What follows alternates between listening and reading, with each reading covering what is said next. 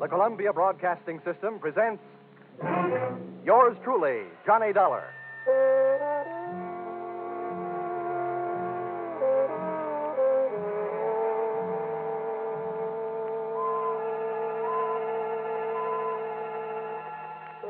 The next half hour has its baggage packed to take a trip with America's fabulous freelance insurance investigator, Johnny Dollar.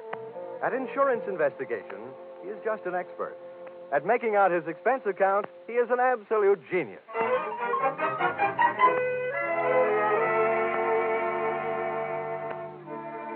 Expense account, submitted by investigator Johnny Dollar. To Home Office, East Coast Underwriters, Terminal Building, Hartford, Connecticut. The following is an accounting of my expenditures in the investigation regarding the Parakoff policy for your company. Expense account item 1. Plane fare to Benton, Ohio, $40.04. Item 2, plane fare Benton back to Hartford, $40.04. Explanation, purchase 2 one-way tickets. Because of the type of case I'm usually assigned, I never press my luck by buying round trips. This time I was almost right. Expense account item 3, cab fare airport to Valley Hotel, $2.20. Tip the driver? Gee, $1. Naturally. There'll be steak on the table tonight. Welcome to Warfare City. Hey, Dorman. Yes, sir. What can I do for you, sir? Bring my bag inside, will you? Here. $1. Always. All you need is $1 and a spare. Yeah, but does that mean you have to have a lot of strange people in the house? Good evening, sir. Hello. You have a reservation for Johnny Dollar? Yes, Mr. Dollar's in his room. He checked in about 8 o'clock. Huh? Oh, I guess I ain't the man I used to be. What room is he in? Oh, sorry, sir. I'm not permitted to tell you that. I can phone him. Oh, no, never mind. Let me have one of those envelopes, will you? I'd like to leave my card for this Mr. Dollar. Yes, sir. Here you are. Thanks. Here, just pop this in his box. The clerk popped the envelope into box number 207, and I popped myself into an elevator going up to room 207. I'd come to Benton to investigate a murder, and in just a matter of minutes, I found myself ready to commit one.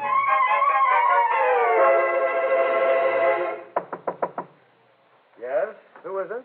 Bellboy, sir. A package from Hartford. Just a minute. Package for me? Special delivery. Oh. Come on. Get up on your feet. Now, wait a minute. Take it easy. You must be Johnny Dollar. Sometimes strangers in a hotel room can be a lot of fun, but not when they're using my name. What's your angle? Listen, Dollar, I can explain everything. It better be good, and it better be fast. I didn't want to be seen waiting for you in the lobby, and it's important that I talk with you before anybody else does. That's why I'm here. I'm Eric Barker. Oh, the defense attorney in this Parakoff thing, huh? Well, I hope you're better at defending your client than you are at defending yourself. Whether my client goes to the chair or not, unfortunately, has nothing to do with my being a good lawyer. That's what I wanted to talk to you about. Well, I suppose this is one time when the attorney won't mind relinquishing the floor. Why don't you get up on your feet? Yeah, thanks. I will. Now, look, I'm no coward, Dollar. But if either one of us is going to get any place on this case, we'll have to work together. Now, I need your help, and I need it badly. I do a single act, sorry. Now, don't be hasty. I can help you, too. Just how much do you know about the Parakoff murder? All I know is it's one of the screwiest cases I've ever run into. All over the country, beneficiaries are knocking off insured people, but not here in Benton. Oh, no, here they tell me the insured man, Harlan Wolf, knocked off his beneficiary and partner, Parakoff. And now I've got the jolly assignment of trying to keep the state from executing the insured man. My employer, East Coast Underwriters, isn't anxious to see $100,000 of their money burn up in the electric chair. Well, at least we're both stuck with the same tough job. Now, look, I'll tell you the few things I already know, and you fill it in from there. All I know is that Parakoff was shot to death, and that his business partner, your client, Harlan Wolf, was picked up leaving town and being held for the murder. What have they got against him? Only what they found on him. That's enough. The murder weapon. Any witnesses? One. Parakoff's wife, Marcia, an eyewitness. A murder weapon and an eyewitness. Well, it seems, at least at first glance anyway, that the state of Ohio will be receiving a large electric bill one day soon. Hey, is there any chance of my seeing Wolf? No, not before he's indicted. Great. Dollar, Harlan Wolf shot Parakoff in self-defense. There was no premeditation. Well, I'm convinced that I could get him off with a second-degree manslaughter verdict if it weren't for the tactics of the prosecution. What's that? Well, they not only have intimidated my character witnesses, they've suborned their own to perjury. That's the sort of thing I'm up against. Well, as the insurance companies keep on saying, never say die. So where can I find the widow Parakoff? Well, if they aren't holding her in protective custody so nobody can question her, she may be at home. That's 1375 96th Street. That's a lot of figures. By the way, how's hers? Expense account item 4, cab fare to home of murdered man and the girl he left behind him, $2.40. I shivered all the way out to the suburbs, but not from fear or anticipation. A simple case of summer shorts in red flannel weather. The Parakoff place was obviously the product of a good income and a bad architect. It looked like a great big wedding cake, and Mother Nature had mercifully iced the confection. The front walk was white and untrammeled as if driven snow. As a matter of fact, that's what it was. 3 inches of it, which meant that Marcia hadn't had a visitor in the past couple of hours. I was playing detective, and somebody inside was playing the radio. So, I played Peeping Tom, and loved every second of it. I couldn't see her face, but she had a lovely profile. I hastened to the door.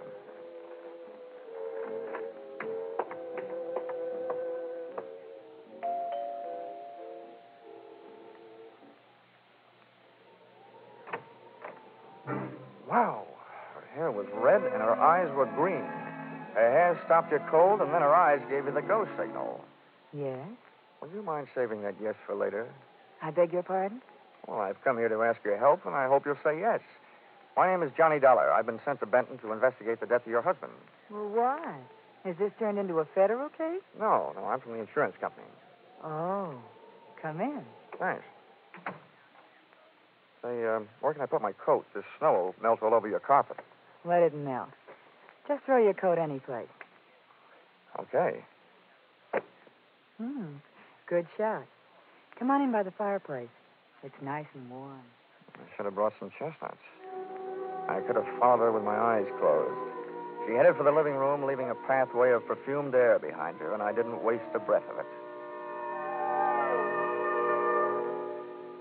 Hey, that's nice perfume. Sit down. Thanks. Hey, you have good taste. That chair is a genuine antique. Oh? If you can stand a compliment before we get down to business, you certainly furnish a room. Oh, most of the things are just reproductions. Not the things I'm talking about. Oh, you mean me? Uh-huh. Oh, this is a happy surprise. I expected to find someone fatter and 40er. My husband was.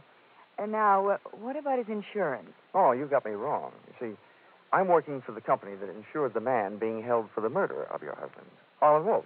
What do you want from me? Just a story of what happened. Oh, that I can't do. The district attorney had a long talk with me about it. I'm not supposed to say anything to anybody about it until the trial. Well, I'm not asking you for any state secrets. I just want you to save me a trip down to the morgue. Oh, don't be so brutal. Oh, sorry. I didn't realize you were still in mourning. That negligee confused me.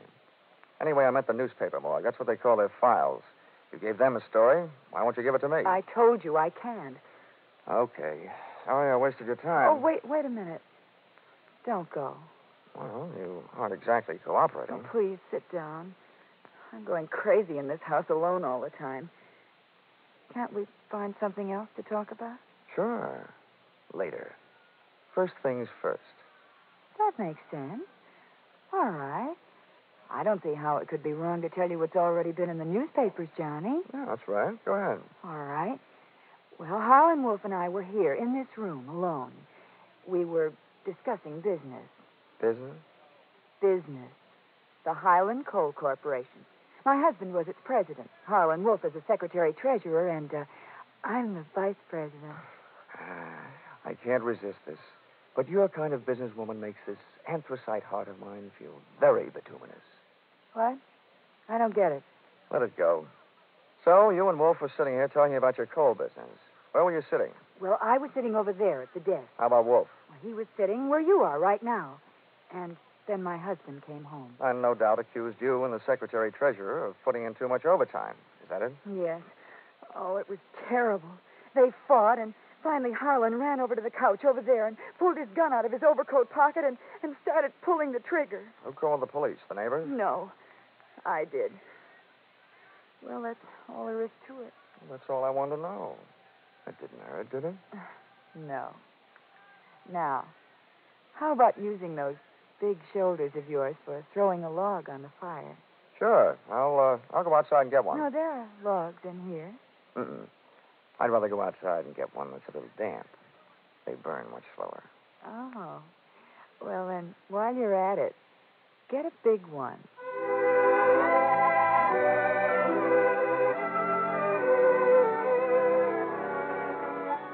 I left Marcia gazing into the fire, called a cab, and stepped out into the cold night air to wait for it. I went down the front walk with my mind on what was behind me instead of what lay ahead. Hey, Dollar. Out of the white snow loomed two very large blue police uniforms, completely filled. Get out of this Parakoff mess, Dollar. As a matter of fact, get out of this town. Why, officer? I'm just beginning to like it here. Look, this is from the top that makes it official. We've got the guilty man. We don't want any trouble. Look, you go back to the top and tell them that this is one sure way of getting trouble. They told us how to answer that one, too. I did my best. My best to break every one of the Marquis of Queensberry rules. I knew I was fighting a losing fight, but I was fighting for a little time. And that's all I got. A fist never stopped, and my head seemed to feel like a ping pong ball in a four-handed game. Suddenly, things looked up. Me, flat on my back in the snow, seeing stars. Then a boot came flying toward my head and switched off all the pretty lights.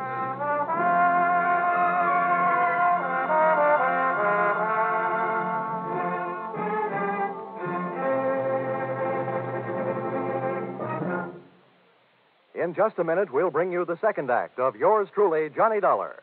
But first, we want to remind you that next Sunday night, CBS once more will bring you 10 great shows, filled with great stars and complete with comedy, drama, and mystery.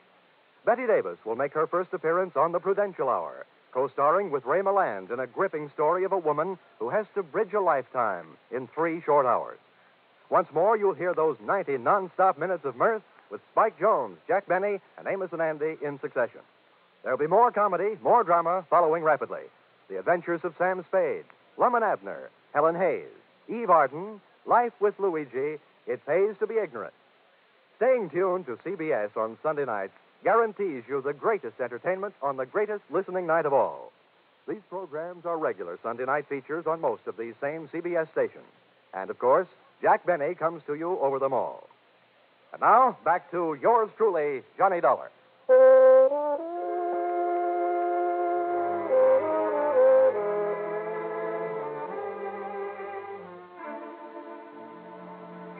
Continuing expense account submitted by Johnny Dollar to the Home Office, East Coast Underwriters, Terminal Building, Hartford, Connecticut. Expense account item 5, medical supplies, bonded, $7. Oh, and here's something I'll give you for free. A handy help for your regularly employed insurance investigators. When I find myself overwhelmed in a brawl with unknown assailants, cops included, I do my best to take away more than just bruises and contusions. During my career, I've picked more pockets than a rack boy in a pool room. And I added one more to the score during the brawl in front of the Parakoff house just before I went bye-bye in the snow.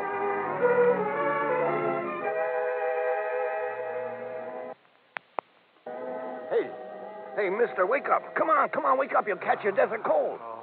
Did you call a cab? Yeah, I think so. Holy smokes, your face. Was you robbed? What's the matter? Isn't it there? Huh?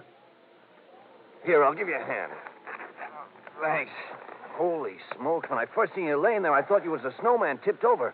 How do you feel, cold? Forevermore, I shall look kindly upon the haddock in the deep freeze. Huh?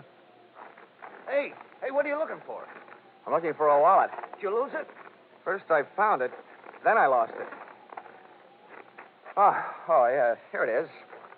Come on, let's get out of here. Where to, mister? Police headquarters? Police headquarters? Over my dead body. Expense account, item 6. Breakfast in bed, $2.40. Expense account, item 7. Photographic work, $6. for taking pictures of contents of wallet I lifted from the police uniform the night before. Expense account item 8, 70 cents cab fare to office of Edmund Byron, district attorney. Sorry to have kept you waiting, but... Good heavens, man, your face.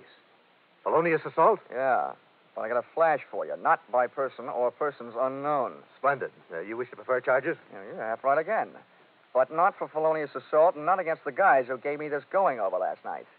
What are you talking about? You know what I'm talking about. They were a couple of your harness bulls. I don't want you to waste any time denying it, so forget it. I don't have the slightest idea what this is all about, Dollar. I said forget it. I want to talk about something more important. You're holding Harlan Wolf for the Parakoff murder. Now, what I want to know is, when are you going to hand down your indictment and what it's going to be? First thing in the morning, first-degree murder. Anything else you want to know before I have you thrown out of here? Yeah. How do I get mixed up in these rhubarbs?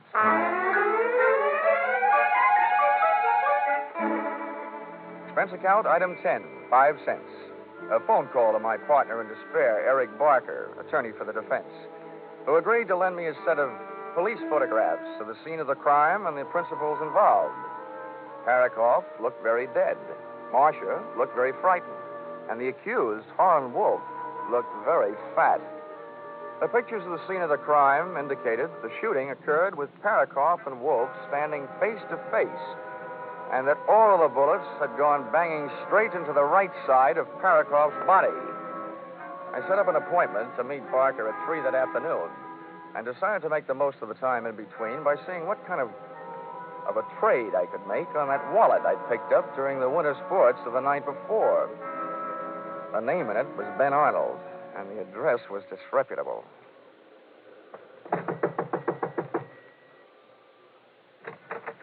I don't want any brushes. What a coincidence. I'm not selling any. What do you want? I'm looking for Ben Arnold. Who isn't? He promised me he'd be home by now. By this time, I should know better. Okay, I'll wait. Outside. Inside. Hey, wait a minute. Ben won't like this. Well, that makes it even. I don't like Ben. Look, I don't want any trouble. Okay, then don't make any trouble. Well, what do you want here anyway? Oh, let's just say I dropped by for an unfriendly visit. If Ben finds you here, it'll get real unfriendly. I'm warning you, get out of here. Ain't that face of yours marked up enough? Well, that mouse hanging under your eye isn't exactly a beauty mark. Ben really spreads his blessings, doesn't he? Hey. Ben really spread one blessing right there close in front of me. It was a small room, about the size of a large closet, with a clothes sprawl high and low, making the whole place look like a collapsed clothesline. And there, hanging on the back of the door, was Ben Arnold's police uniform. My eyes popped out, pushed one of its shiny brass buttons, and rang the bell. There, like little brass love letters on the brass, stood the initials CPD. And CPD were never the initials of the Benton Police Department.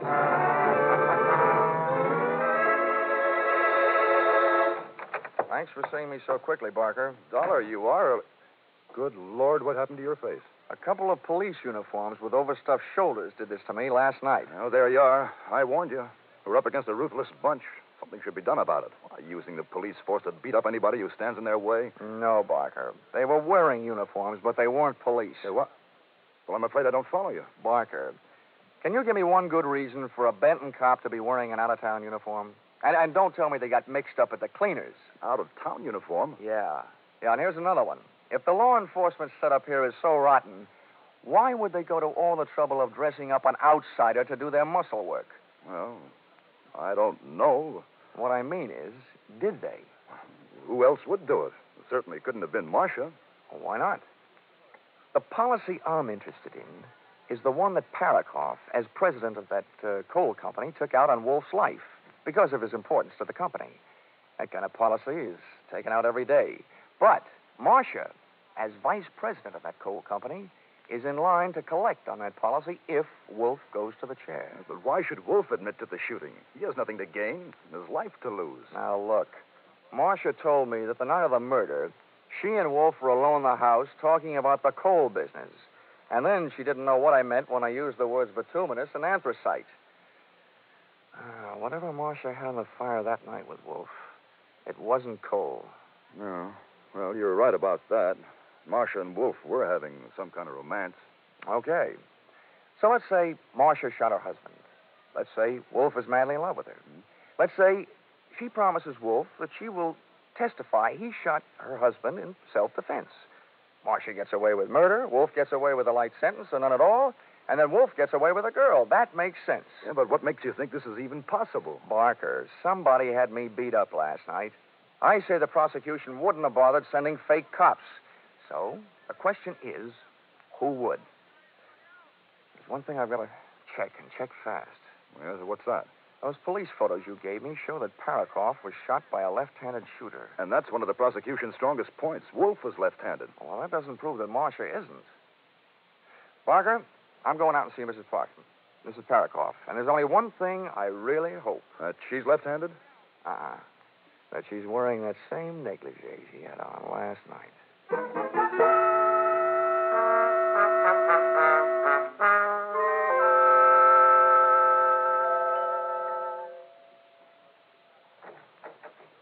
Hello, Marcia.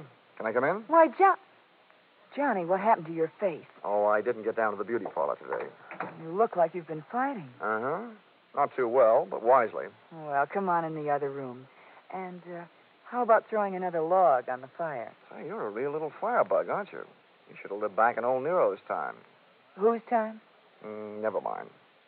I'll tell you what, I'll build the fire if you light it. Well, I'd love to. Oh, you're getting a dry one from inside. Last night you went all the way outside to get one that would burn for a long time. Oh, that was last night. You got some paper? Here's some. There we are. Okay, hot point. Here's my lighter. Touch it off. Okay. There, that'll do it. Come on. Sit down over here. No, over here will do. This chair is a perfect fit for me, which makes me think maybe the state of Ohio has a chair that's a perfect fit for you. What are you talking about? Well, if you want to play games, I'll read you the rules. You know, there's a big advantage in being on my side of investigation. Fellas in my racket have the benefit of a lot of experience. But murderers, well, almost everyone is inexperienced at that business. One moment they aren't murderers, the next moment they are. Johnny, please. Now, let's have a look at what's on my side. For instance, from the empty shells thrown off by an automatic pistol, the experts can get a better picture of a murder scene than they can from the witnesses. Your husband was killed by a gun that was held approximately 18 inches away and directly in front of him. And the bullets entered the right half of his body. That means he was killed by someone who shoots left-handed. Harlan Wolf is left-handed. You can ask him. He'll tell you. I know that. And so are you. Anybody who lights a cigarette lighter with your left hand is left-handed, which makes you a good candidate. That doesn't prove anything. No? No, I guess it doesn't. But this chair I'm sitting in does. What do you mean? Last night you told me Wolf was sitting in it when your husband came home. And that statement makes you a liar. Look, I'm trained down to the point where my belt is ready to sue my hips for non-support. And I can just get into this thing. And Wolf's picture shows that he's got a beam like the Queen Mary. He wasn't in this chair, which makes me think he wasn't even in this room when your husband was killed. All right. So I'm a liar. That doesn't mean I'm a killer. Marcia, investigators can make a lot of mistakes, but a murderer can only make one. And you've made a big one. I tell you, I'm no murderer. You've got to believe me, Johnny. I'll tell you everything. You're right. Harlan Wolf wasn't here. That's enough, Marcia. Shut up. Eric, what are we going to do? He knows. Keep quiet. Well, Barker, for a defense attorney, you're acting mighty offensive. We'll have to get rid of him, Eric. Just as soon as we get rid of something else. Dollar, you've only got one thing on me. Ben Arnold's wallet. And I want that. Now. You're welcome to it, Barker. But it might interest you to know that I've had its picture taken this morning. Your phony policeman's wallet and everything in it. And copies are in the mail right now. The insurance company won't have any trouble connecting you with the comedy cops who beat me up last night. You're bluffing. There's something else I've got on you, Barker. This morning, when I was lying in bed, counting the bumps on my head, it suddenly occurred to me that you were the only one who knew where I was going last night. So you must have been the one who had me roughed up. It also does my heart good to see you standing there with that gun in your left hand, which makes you a candidate, too. Shoot him. Shoot him, Eric. You're a lawyer, Barker. What's your legal opinion? Are you just an accessory after the fact or before the fact? Or are you the murderer? What are you waiting for? Shoot him. Kill him, I tell you. Shut up, Marcia. Dollar, stand still. If you won't, I will. Give me that gun. Marcia, look out! When Marcia made a rush to grab the gun from Barker, she got between me and the gun, and I dove in behind her, arms straight out, picked her up, and heaved. Marcia went smashing into Barker, and I went in a frantic treasure hunt through that flailing mass of snorting, angry bodies to find the head that held the gun. Believe me, it was no place for a lady, but Marcia was no lady. I grabbed deep in between them and pushed Barker's gun hand up under the go-round, and just to make sure the rest was strictly a fist fight, jammed my trigger finger in over his and pumped till all the shots went into the ceiling. The way the plaster was falling, it was like another fight in the snow. But this time, Johnny Dollar came up heads instead of tails. Eric! Eric! Eric! Come on, Barker. Up you come. And down you go. Oh, Eric! All right, Marcia. All right. When I first met you last night, I asked you please to save a yes for later. I'm going to ask you a few little questions. If I'm right, let's hear it. 1. Did you kill your husband? Okay, 2. Did Eric Barker shoot your husband? Did you kill Harlan Wolf, tell him you did it, and talk him into taking this rap for you? It was all Eric's idea. He said we'd get rid of my husband and Wolf And collect their insurance. Well, Marcia, there's just one more question. Are you or aren't you going to call the district attorney and invite him over here? Yes.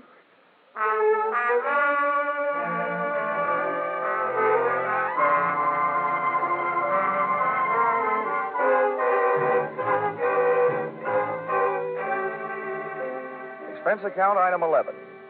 $12.40.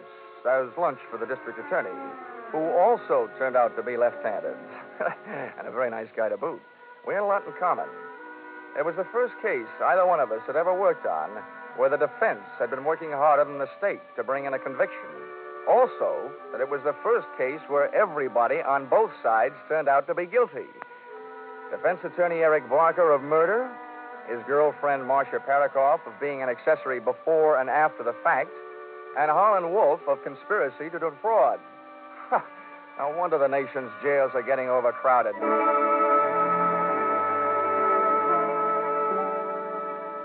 Expense account item 12, $700. Side trip to Miami, Florida. Purpose, Purpose, to recover from catching 40 winks and a miserable cold in Benton, Ohio snowbank. Hey, Johnny, come on in. The water's fine. Expense account total, $1,230.20. Signed, yours truly, Johnny Dollar.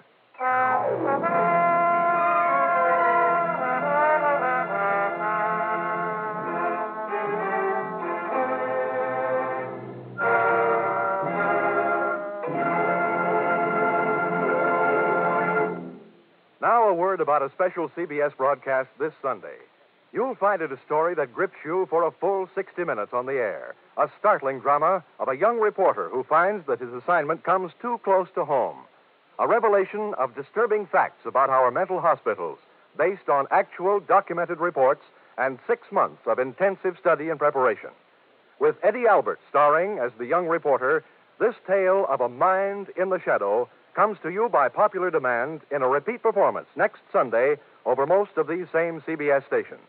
Be sure to hear Mind in the Shadow next Sunday at 12:30 Eastern Standard Time.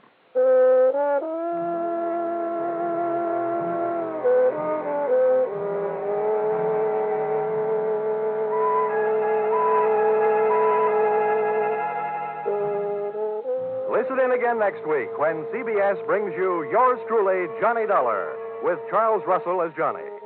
Yours Truly, Johnny Dollar is written by Paul Dudley and Gil Dowd, with music by Mark Warno, and is produced and directed by Richard Sanville for CBS, the Columbia Broadcasting System.